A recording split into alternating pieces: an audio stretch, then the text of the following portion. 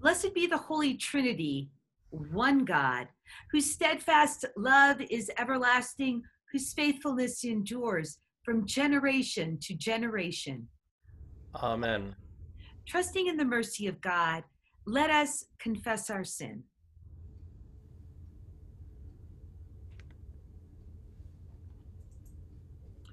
Reconciling God. We confess that we do not trust your abundance, and we deny your presence in our lives. We place our hope in ourselves and rely on our own efforts. We fail to believe that you provide enough for all. We abuse your good creation for our own benefit. We fear difference and do not welcome others, as you have welcomed us.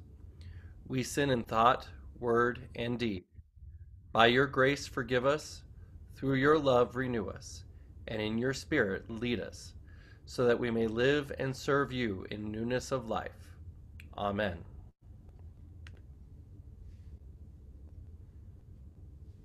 Beloved of God, by the radical abundance of divine mercy, we have peace with God through Christ Jesus, through whom we have obtained grace upon grace. Our sins are forgiven. Let us now live in hope, for hope does not disappoint, because God's love has been poured into our hearts through the Holy Spirit. Amen.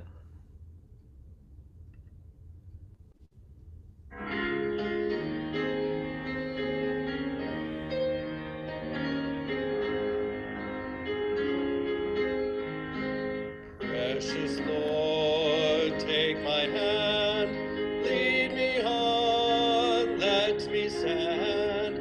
I am tired, I am weak, I am worn. Through the storm, through the night, lead me on to the light.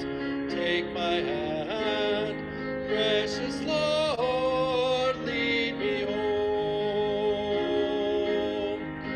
When my way grows drear, precious Lord, linger near, and the day is past and gone.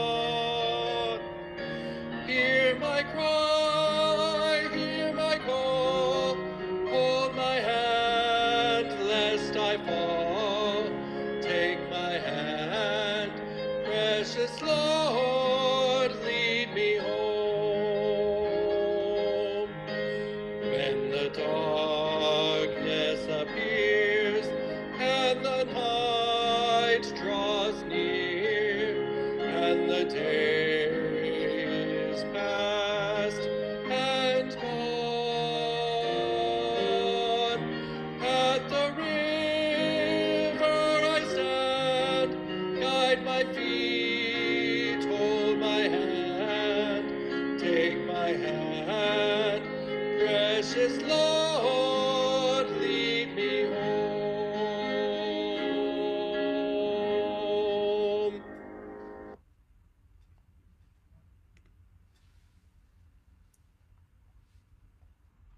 Let us pray. O God, our defender, storms rage around and within us and cause us to be afraid. Rescue your people from despair. Deliver your sons and daughters from fear and preserve us in the faith of your Son, Jesus Christ, our Savior and Lord. Amen.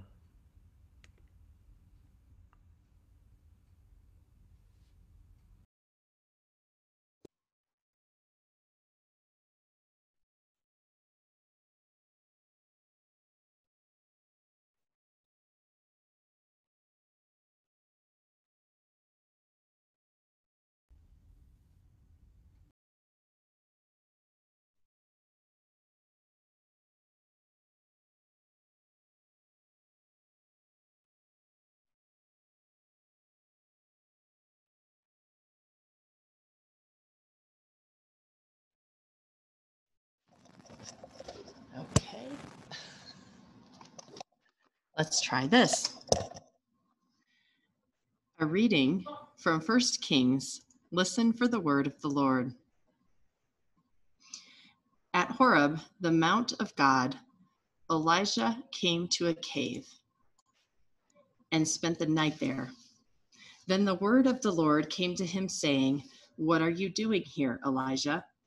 He answered, "I have been very zealous for the Lord, the God of hosts, for the Israelites have forsaken your covenant, thrown down your altars, and killed your prophets with the sword. I alone am left, and they are seeking my life to take it away." He said, "Go out and stand on the mountain before the Lord, for the Lord is about to pass by."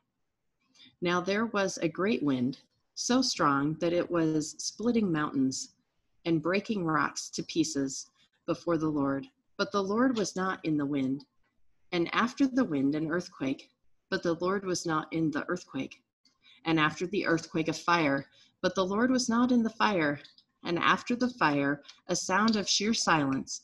When Elijah heard it, he wrapped his face in his mantle and went out and stood at the entrance of the cave. Then there came a voice to him that said, "What are you doing here, Elijah?" He answered, "I've been very zealous for the Lord, the God of hosts, for the Israelites have forsaken your covenant, thrown down your altars, and killed your prophets with the sword. I alone am left, and they are seeking my life to take it away." Then the Lord said to him, "Go, return on your way to the wilderness of Damascus. When you arrive, you shall anoint Hazael as king over Aram. Also you shall anoint Jehu, son of Nimshi, as king over Israel. And you shall anoint Elisha, son of Shaphat of Abel-Meholah, as prophet in your place.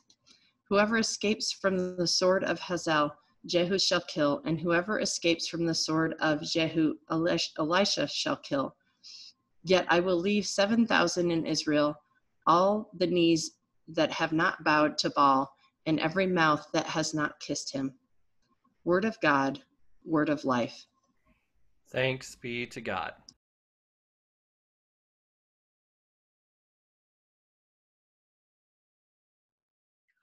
All throughout August. For our children's message, we're going to focus on generosity and encourage you to talk with the people in your household, people you connect with, about how you can practice being generous and then actually doing that. This week also we had a great generous response on behalf of adults, parents, and volunteers who helped us provide a Zoom VBS experience. So in just a minute, we are going to invite you to watch one of our videos from the Wilderness Escape. We heard this week in VBS about how God is with us, how God provides for us, and how God will guide us. These are all such key messages, and we are the recipients of these, and then guess what? We get to share that good news with others. And sometimes the way that God is with us is the way we're with each other. And the ways that God provides are often the provisions we share with one another. And the way that God guides us when we together discern God's will and God's direction for our lives. So our closing prayer will be also this song, this video that's next. I hope you enjoy it.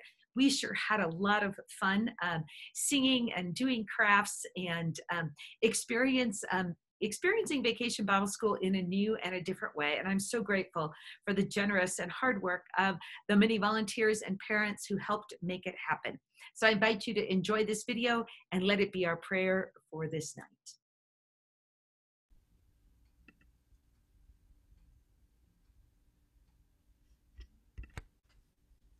Guide me, won't you guide me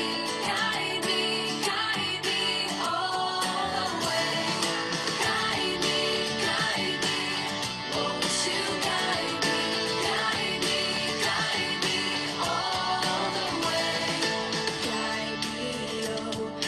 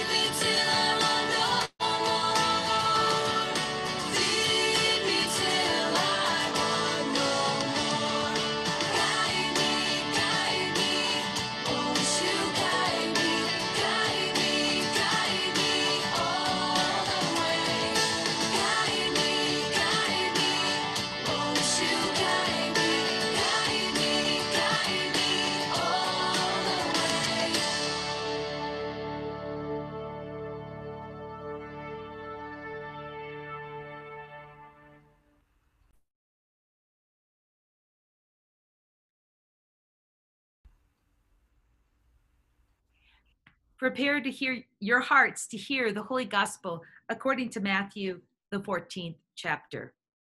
Glory to you, O Lord. Jesus made the disciples get into the boat and go on ahead to the other side of the Sea of Galilee. While he dismissed the crowds, and after he dismissed the crowds, and after he had dismissed the crowds, he went up the mountain by himself to pray. When evening came, he was there alone. But by this time the boat, battered by the waves, was far from the land, for the wind was against them. And early in the morning he came walking toward them on the sea.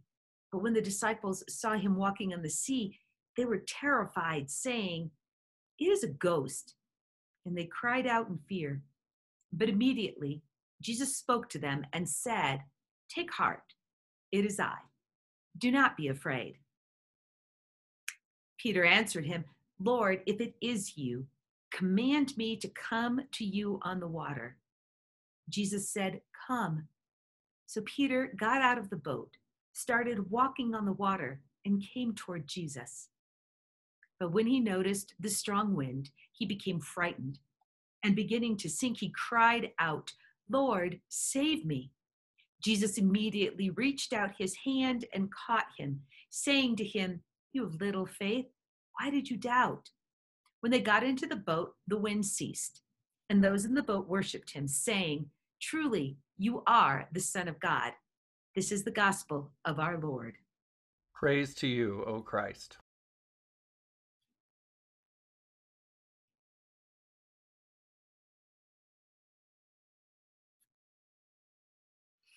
May God's grace, peace, and compassion fill your hearts and minds. Peter walked on water. Did you hear it? Peter walked on water. Jesus bid him come when Peter wondered, was this a ghost or really Jesus? And Jesus bid him to come out on the water, and Peter walked on the water. Now, had our gospel reading ended at verse 30, that's what we might have focused on. But we know the rest of the story, that he moves his eyes from Jesus, he sees the sea around him, and he starts to sink. I lived. I had to remember that when I was 8 years old. I had a near-death experience of sorts. I was in the ocean. I thought of this story from my childhood this week when we read of Jesus bidding Peter come walk on the water. I grew up in Southern California, as some of you know, and trips to the beach were a regular occurrence. And I loved to swim.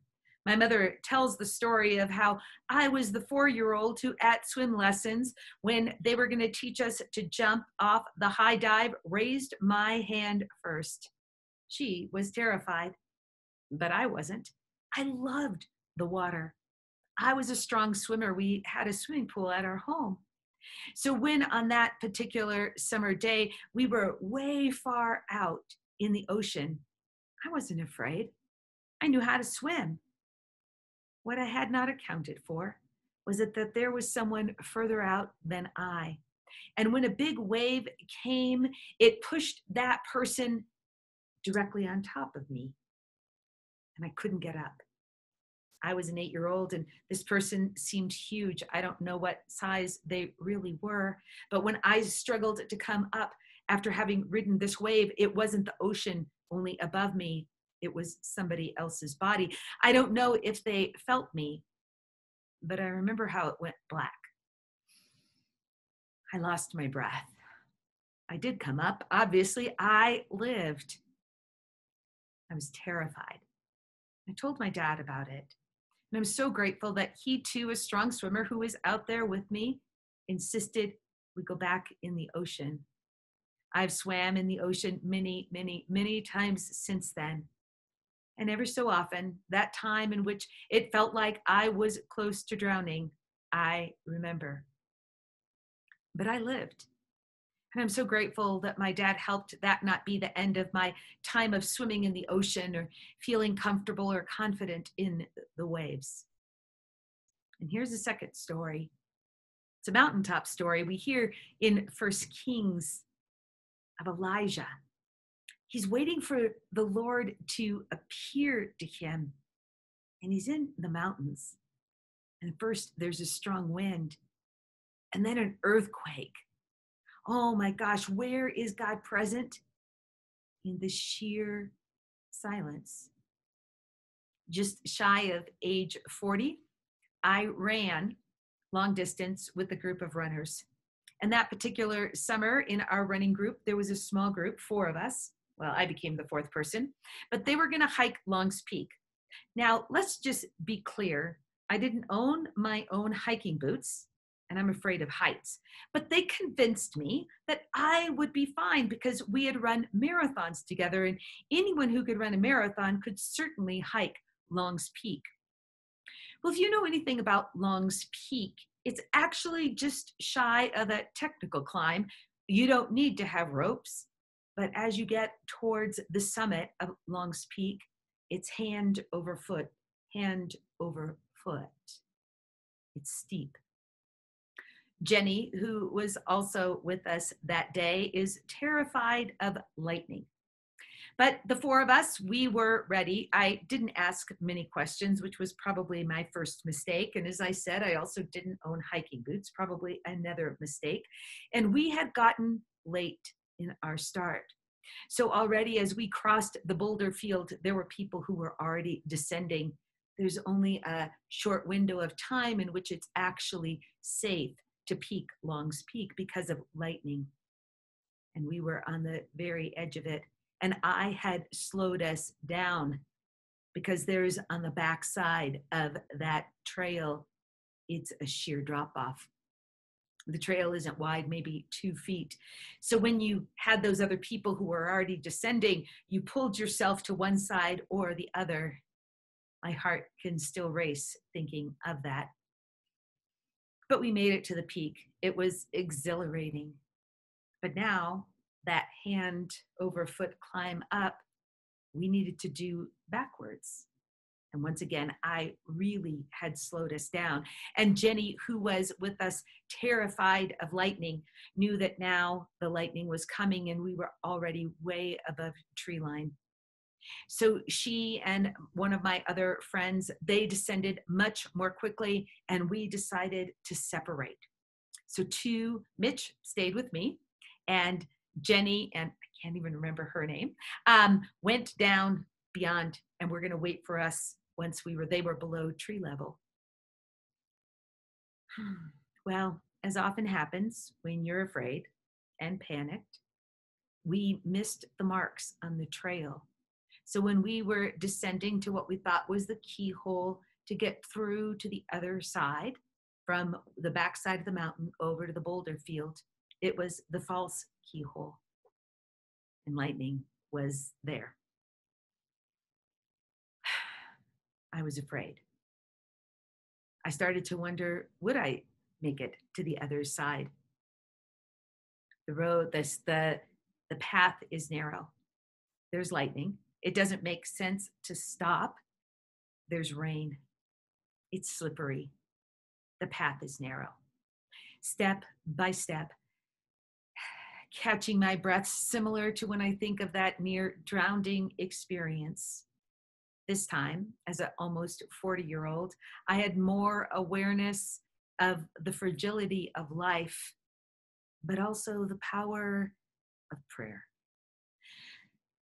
So as we made the very slow return from the false keyhole to the correct keyhole, then across an open area, even as there was lightning around us, in between breaths, there were prayers and a certain sense of surrender.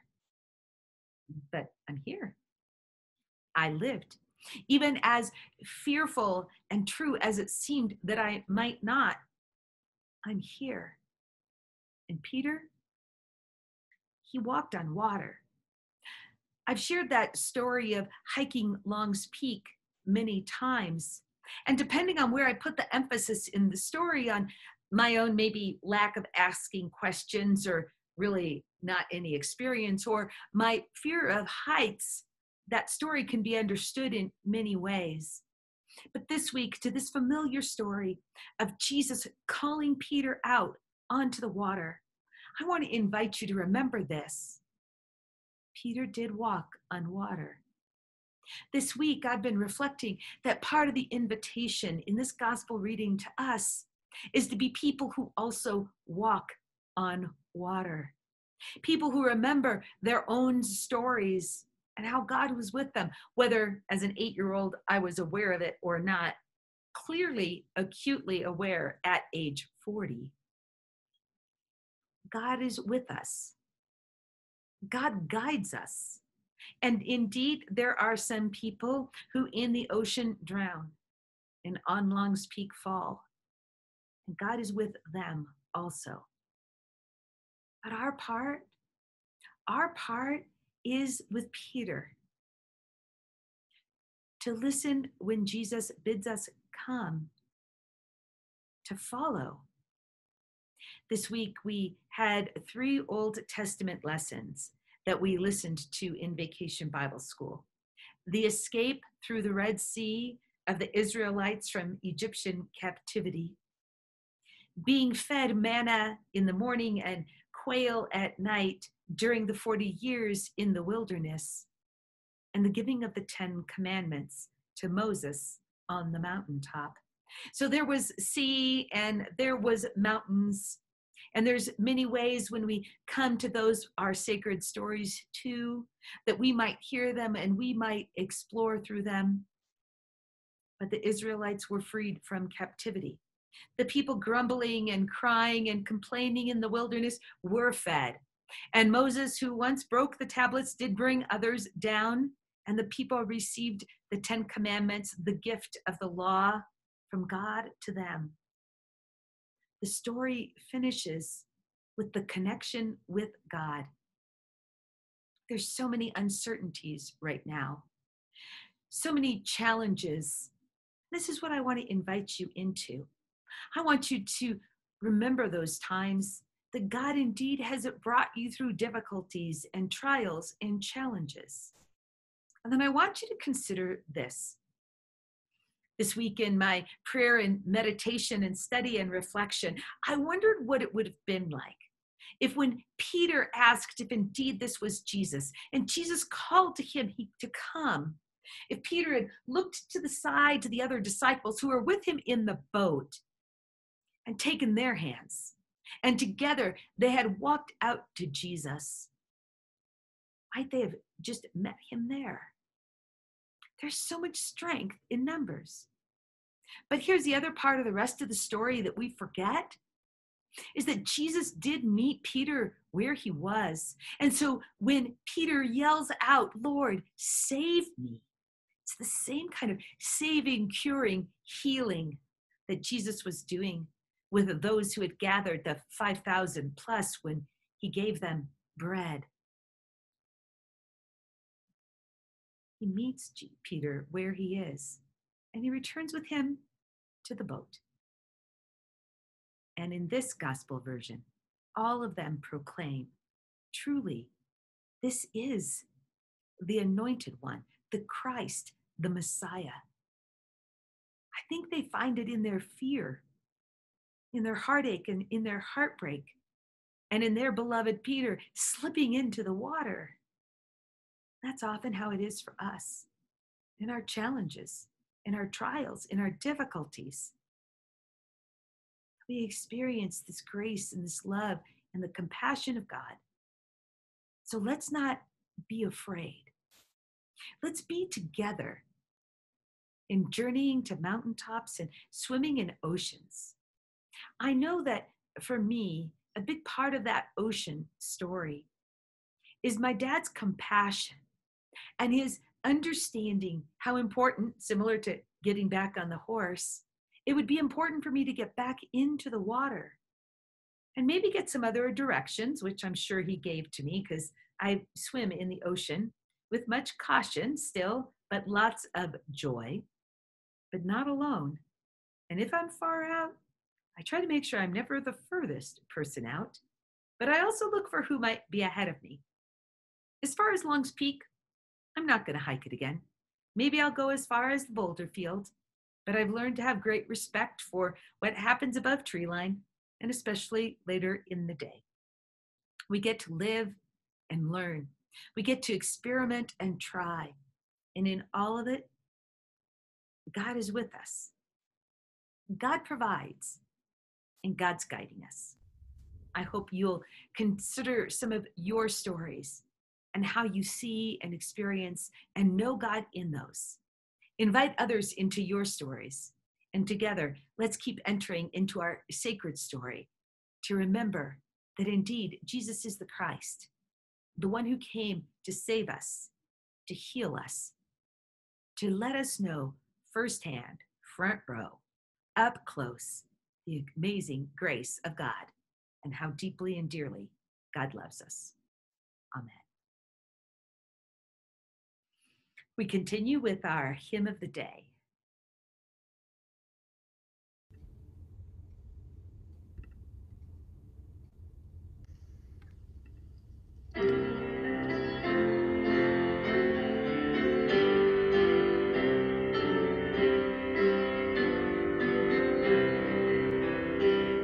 Eternal Father, strong to save, whose arm has bound the endless wave, who bade the mighty ocean deep its own appointed limits keep. Oh, hear us when we cry to thee for those in peril on the sea. O Savior, whose almighty word the winds and waves submissive heard, who walk upon the foaming deep and calm amid the storm did sleep. Oh, hear us when we cry to thee for those in peril on the sea. O Holy Spirit, whose didst brood upon the chaos dark and rude, and bid its angry tumult cease, and give for wild confusion peace. O hear us when we cry to thee for those in peril on the sea.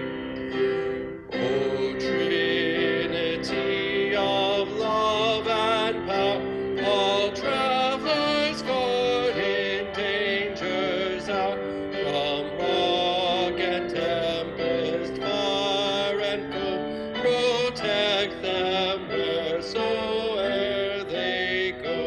Thus evermore shall rise to thee that hymns of praise from land and sea.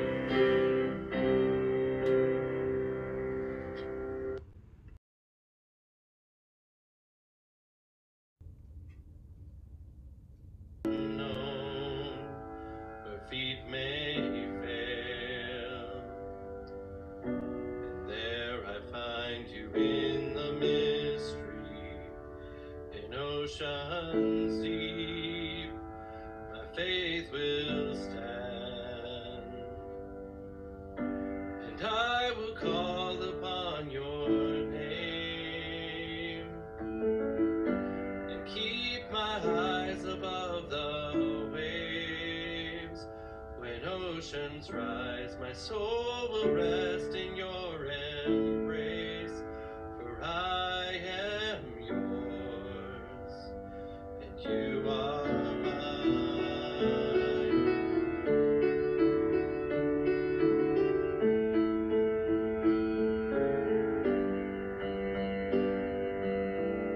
Your grace abounds in deepest waters, your sovereign hand will be my guide.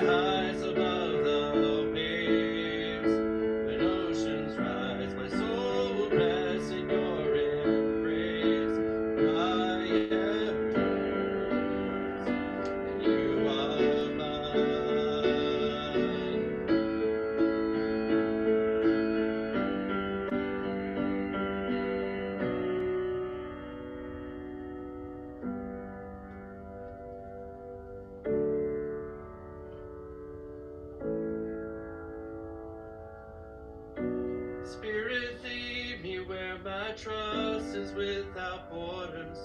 Let me walk upon the waters wherever you would call me.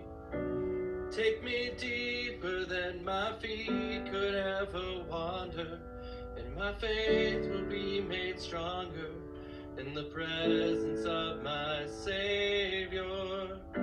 Spirit, lead me where my trust is without borders. Let me walk upon the waters wherever you would call me. Take me deeper than my feet could ever wander, and my faith will be made stronger in the presence of my Savior. Spirit, lead me where my trust is without borders. Let me walk upon the waters wherever you would call me. Take me deeper than my feet could ever wander, and my faith will be made stronger in the presence of my Savior.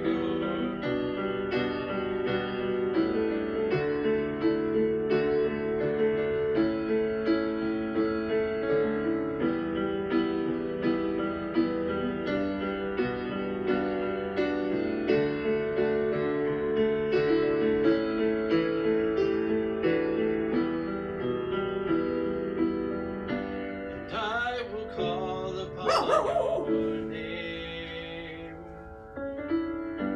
and keep my eyes above the waves.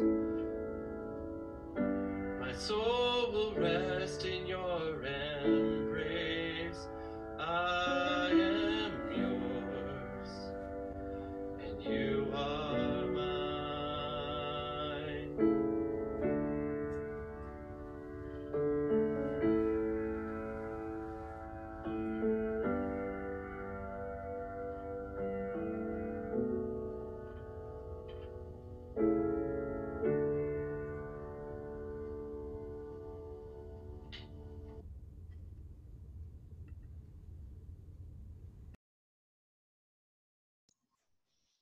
Please pray with me.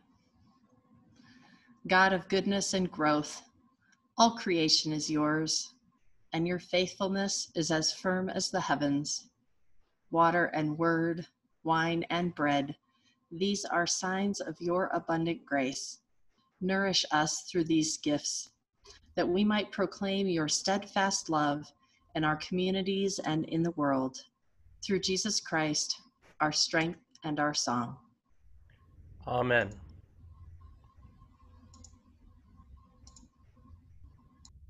We join in praying together the Lord's Prayer. Let us pray. Our Father, who art in heaven, hallowed be thy name. Thy kingdom come, thy will be done, on earth as it is in heaven. Give us this day our daily bread, and forgive us our trespasses, as we forgive those who trespass against us. And lead us not into temptation, but deliver us from evil. For thine is the kingdom, and the power, and the glory, forever and ever. Amen.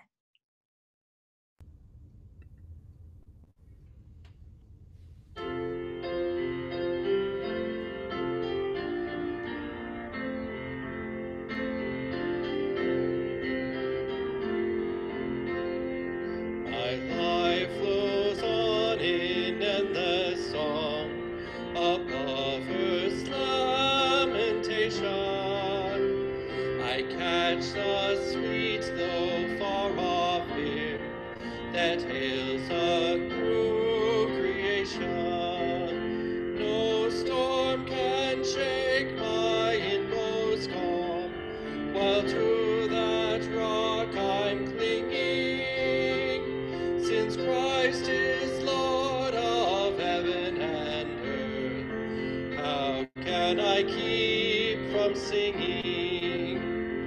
Through all the tumult and the strife, I hear that music ringing.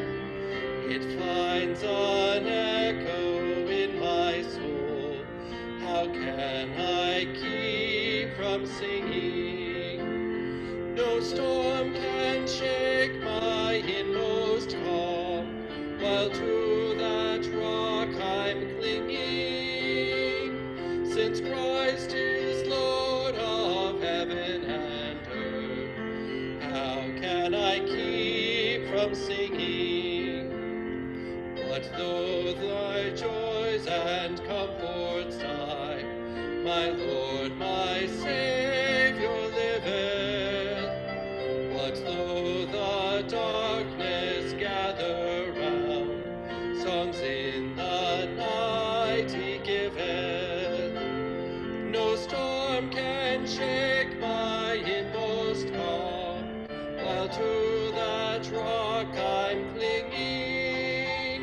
Since Christ is Lord of heaven and earth, how can I keep from singing? The peace of Christ makes fresh my heart, a fountain ever springing. All things are mine since I am his. How can I keep from singing? No storm can shake my inmost calm, while to that rock I'm clinging.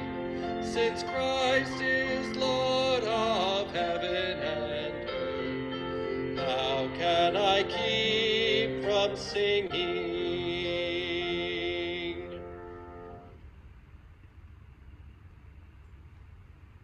May these words walk with you this week. Together we trust that neither death nor life, nor angels, nor rulers, nor things present, nor things to come, nor powers, nor height, nor depth, nor anything else in all creation will be able to ever separate us from the love of God in Christ Jesus. And may God the Creator, Jesus the Christ, and the Holy Spirit the Comforter bless you and keep you in eternal love. Amen.